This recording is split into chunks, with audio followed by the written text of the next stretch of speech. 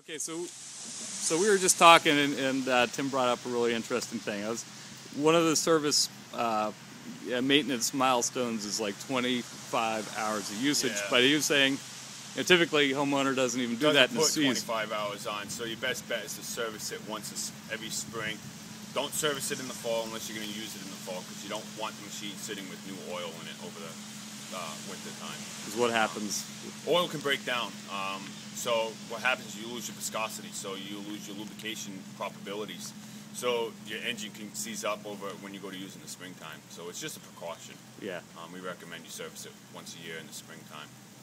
If you do put 25 hours on it, change your oil. You don't need to do a full service, but change your oil filter.